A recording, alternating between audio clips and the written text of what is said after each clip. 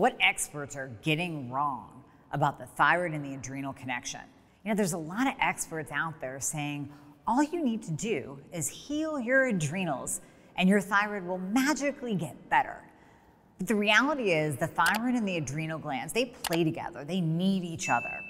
We can't just treat one and ignore the other. That's not even fair, and it's not going to help us feel better. We need to address both at the same time. Now, the reality is that the adrenal glands actually need T3. So the adrenal glands produce cortisol, which is a hormone, and cortisol needs T3 to function. But T3 also needs cortisol in the right amounts daily. So if you are completely stressed out and you're running on fumes, chances are your adrenal glands will eventually just stop producing enough cortisol.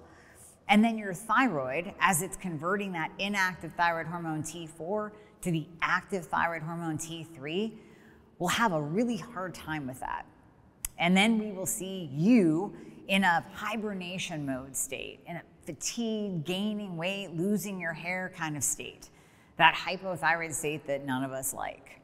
So in order to get out of that, in order to improve T4 to T3 conversion, in order to give our bodies exactly what we need T3 and cortisol to play nice together and to be in the proper amounts as they work together.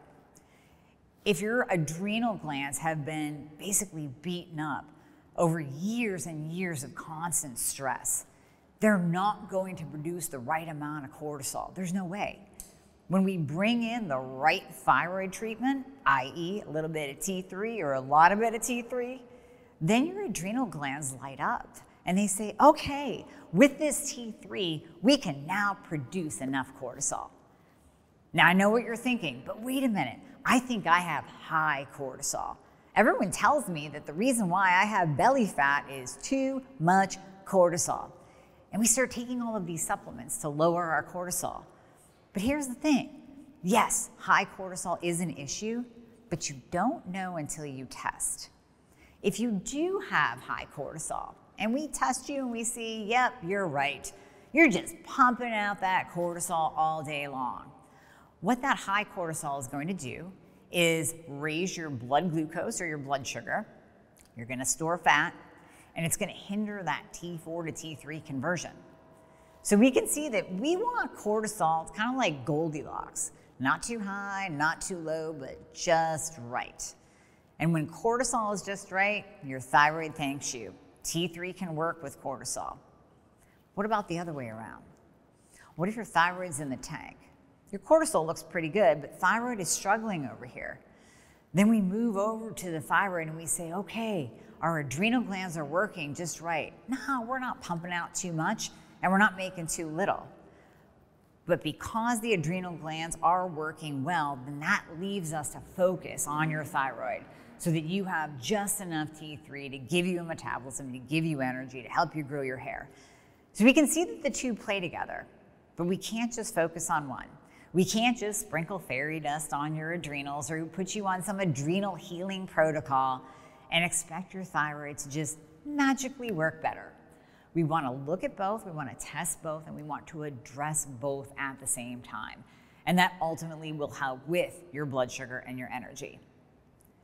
Now, how does blood sugar, energy, adrenals, and thyroid all play together?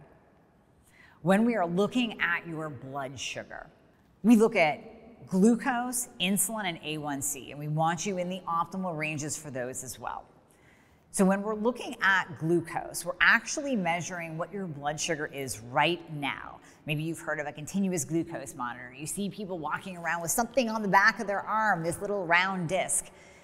Those people are actually measuring their blood glucose through the day. So everything that they eat, even stress levels, they're seeing what happens to their blood sugar as they move through the day. Now that is a great measurement to look at, and we really want to stay below 120, even after eating. We also can measure something in your blood called hemoglobin A1C. This is a 3-month snapshot of what your blood sugar has been doing.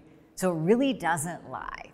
If hemoglobin A1C is high, then either stress or you have been eating the wrong things to raise that blood sugar. And then finally, we look at something called fasting insulin. We want that fasting insulin below a 6. No, it doesn't matter what the standard lab value range says. It goes way too high. To be healthy, to be fit, to lower your inflammation and to help your thyroid work better, we want that insulin to be below a 6. If it's above a 6, that tells us that you are insulin resistant. Now, we can have dysregulated blood sugar. We can have an elevated A1C. We can have an elevated insulin level because we're stressed out, because our adrenals aren't functioning well, or because our thyroid isn't functioning well. So you can see the importance of addressing each and every aspect of our health. You can see how blood sugar and cortisol and the thyroid all work together. And you can see why we can't just address one specific marker. We can't just address one specific function of your body, like the adrenals, and expect your thyroid gland to work at its best. We have to look at all of it, examine all of it, and put that together for you so that you can look, feel, and perform your best, and so your thyroid can perform at its best too. Because ultimately that's what's going to reduce your symptoms and make you a happy human being and make you the badass human that you're meant to be.